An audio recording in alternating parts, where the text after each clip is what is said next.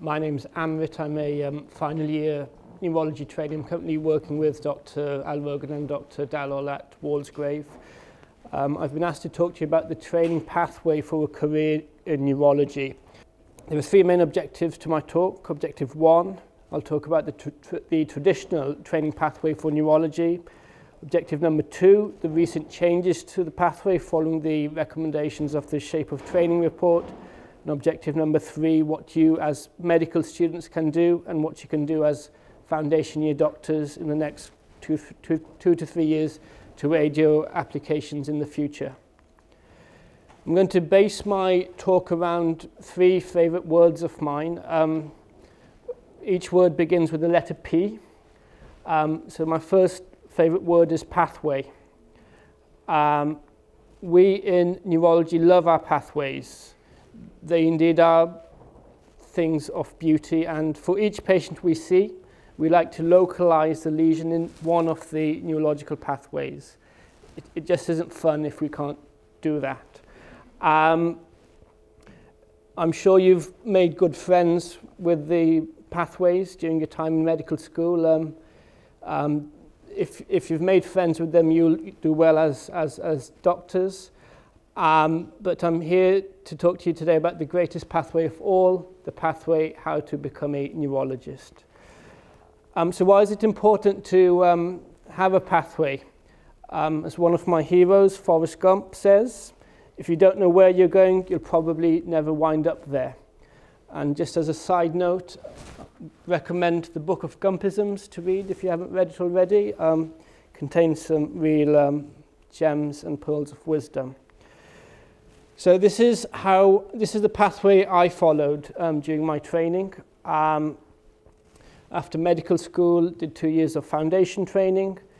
Then there is a selection process involving an interview, 2 years of core medical training, another selection process and interview, 5 years of specialist training years with the option of pursuing research.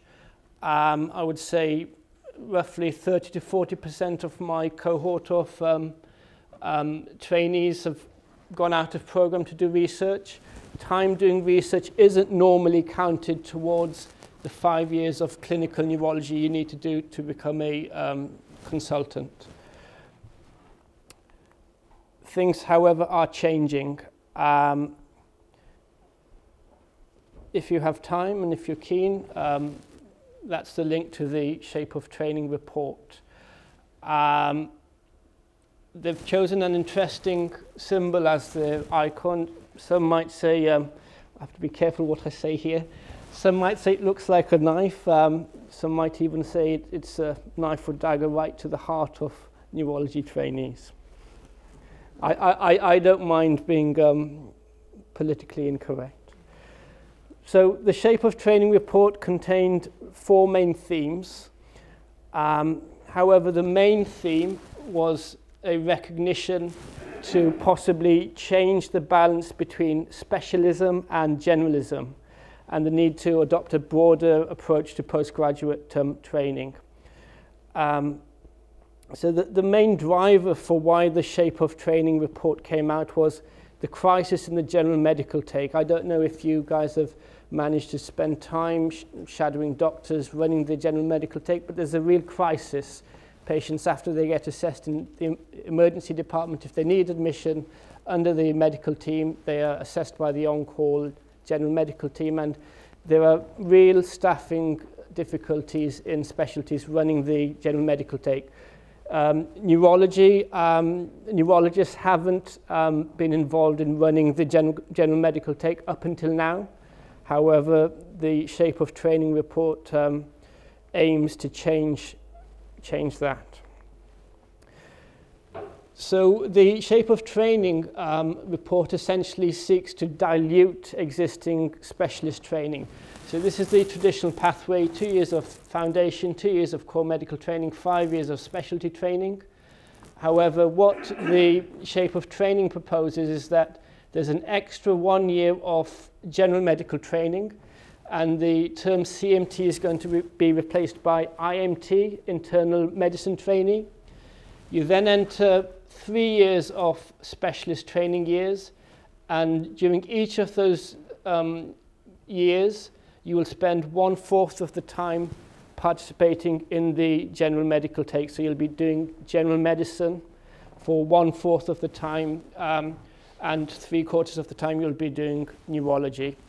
Now that works out roughly 2.25 years of specialist neurology training as compared to the current 5 years of neurology training. So there's a big reduction of the amount of time trainees will be receiving neurology training. This would obviously compromise patient care. Patients would have to wait longer to see a neurologist. And as Dr. Alvogan said, in the ideal setting, a patient with a neurological complaint needs to see a neurologist. And there is the obvious concern of neurology trainees being deprived of enough time to become competent in all the facets of neurology. It's not an easy specialty, as Dr. Alvogan said, lots of facets involved, and there are skills which can only be acquired through experience. So there are concerns that this may influence neurology training in a not so positive manner. So following the Shape of Training report, the medical specialties distributed themselves into 3 groups. Group 1 essentially included medical specialties which shared a lot of Group 1 contained specialties which had a lot in common with what was coming through the door on the general medical take. For example, elderly care, respiratory medicine. There's a lot of overlap between what they see in their specialist clinics and what comes through the door through A&E onto the acute medical unit. So they were on board with the Shape of Training report proposals. Group 2, so this is where we were sitting initially. We were supported by palliative medicine, medical oncology and dermatology, and we felt that yes, there is a need for specialist trainees, including neurology trainees, to broaden their strengthen their expertise of general medicine. So we supported the additional 1 year of core medical training. However, we were quite reluctant to relinquish 1 or 2 years of specialty training to general medicine. Then in Group 3 specialties, these guys essentially didn't want to have anything to do with the proposals and said, right, there's no way we want to get involved in the general medical take. So this essentially included the this included specialties which traditionally didn't have a great deal to do with general medicine, such as neurophysiology and aviation medicine. I haven't met a trainee in aviation medicine. Prior to looking into the Shape of Training report, I didn't know the specialty actually existed. All right, so we're all members of the Association of British Neurology, so they put out their position. Essentially, they supported the 3 years of internal medicine before specialty training, but thought continued engagement with internal medicine during specialty training in neurology would be damaging to the standards of neurology and neurology training in the UK, and therefore damaging to the standards of patient care. So very, very strong words put out in their official statement. They felt that neurology consultants were best employed to do neurology, and doing unselected take wasn't seen to be the optimum use of a neurologist's time or skill set. And the negotiations continued, and again they were sticking to their previously stated position, and they felt that a minimum of 4 years committed to neurology training was non-negotiable. So passions were running quite high. We did feel in the ABN community quite strongly about this issue. It is going to affect your training in the years to come. As of today,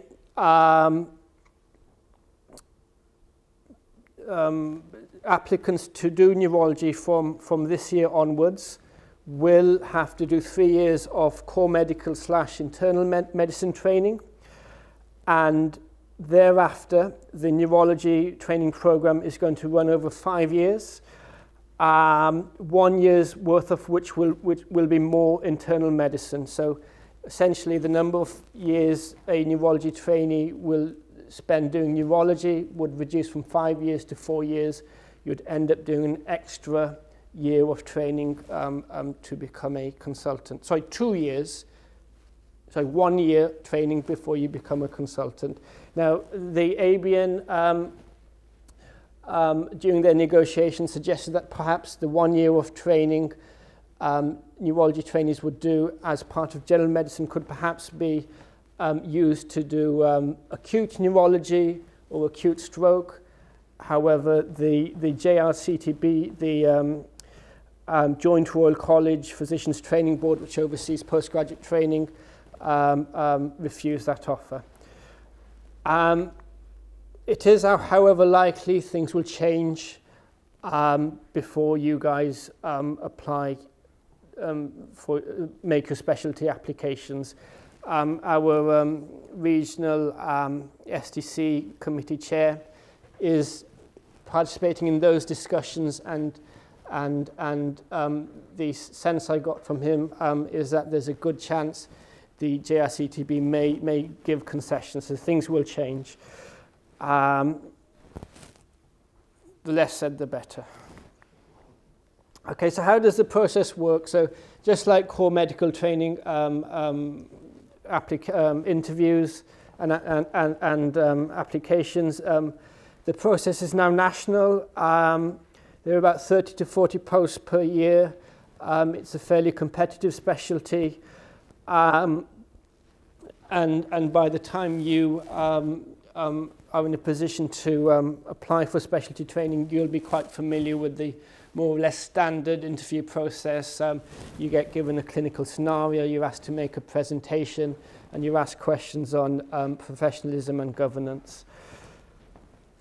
All right, so how do you become a neurology trainee / neurology consultant? So Dr. Alrogan, I'm following, after listening to Dr. Alrogan, I'm sure your interest has been stoked. So the neurotransmitters have now crossed the synaptic cleft, and they've bound themselves to the postsynaptic receptors.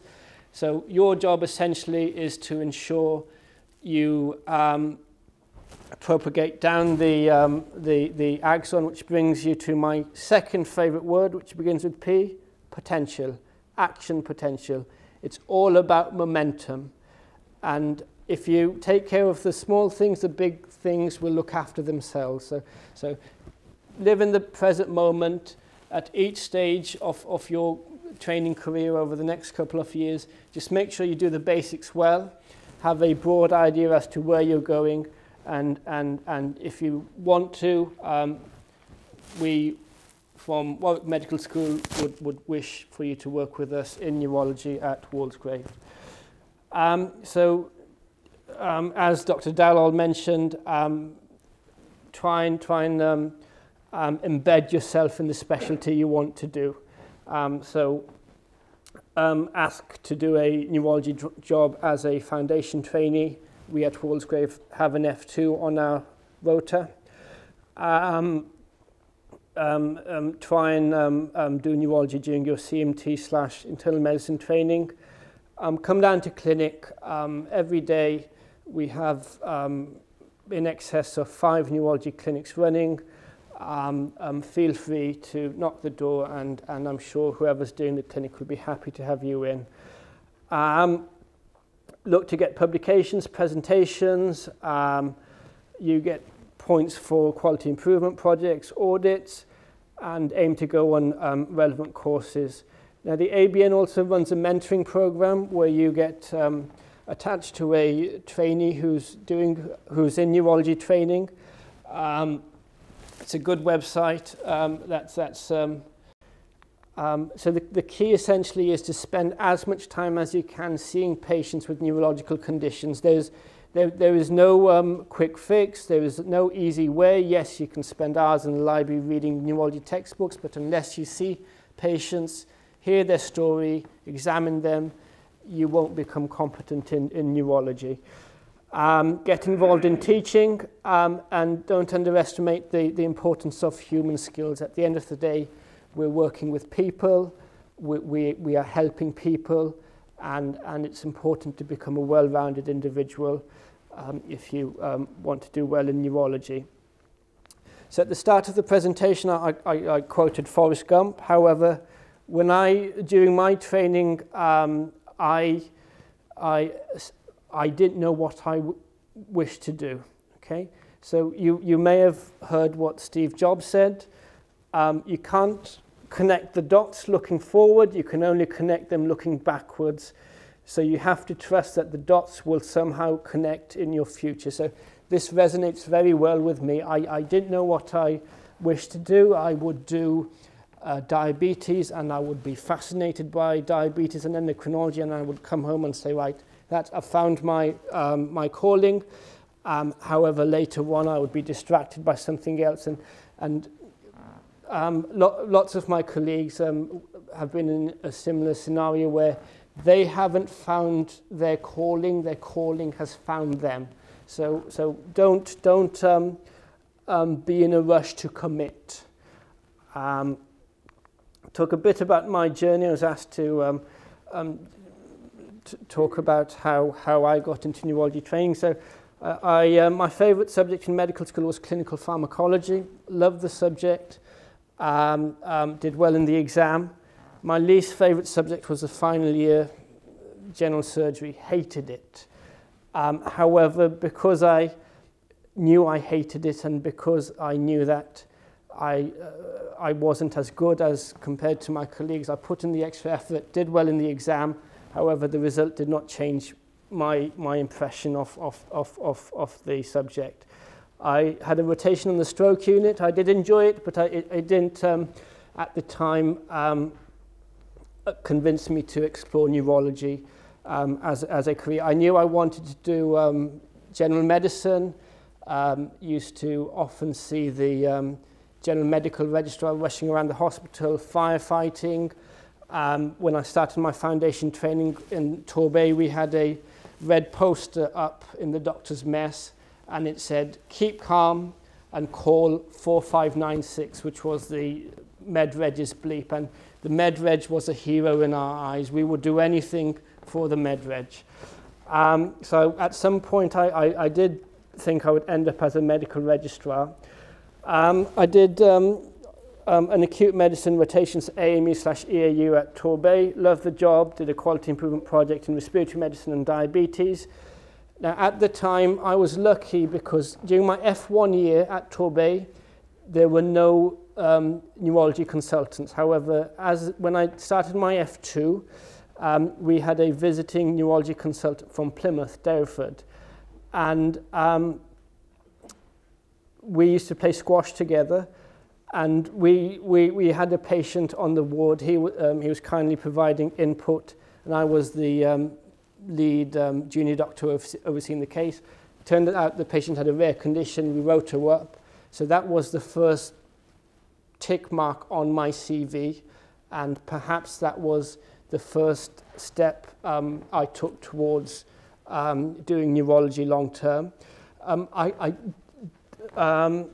then went to Plymouth, and during my core medical training years, I chose a rotation where I had 4 months of diabetes and 4 months of endocrinology. So I said to myself, right, I want to do general medicine. I want to be an acute medic. I want to be involved in the general medical take.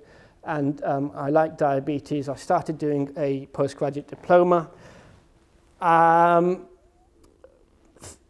3 or 4 months into the diploma, my interest started to wane. And I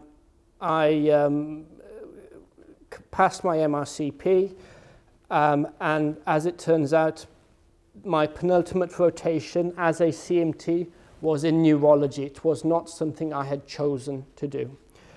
However, when I started to do it, very much like the setup at Walsgrave, the neurologists at Plymouth adopt a very hands-on approach, so they get involved in seeing patients in the acute setting, and I did find it pretty interesting. I guess the biggest factor which won me over was I found neurologists cool. I could get on with them, I could relate to them, they shared common interests, there was good banter on the ward. I went in with a preconceived notion, right, these guys are a bit odd, they live in ivory towers, we'll never get to see them. However, my outlook completely changed when I did the job in Derriford. I enjoyed working with a large MDT, and I can remember the exact moment when I knew that neurology was for me. A patient came in with a brainstem syndrome, and the registrar and the consultant were having a very heated and passionate debate as to whether the lesion was in the pons or the medulla. And you could see that you could see the passion, and it just struck a chord with me, and I said, right, this is what I'm going to do. I felt that they were making a real difference to patients' lives.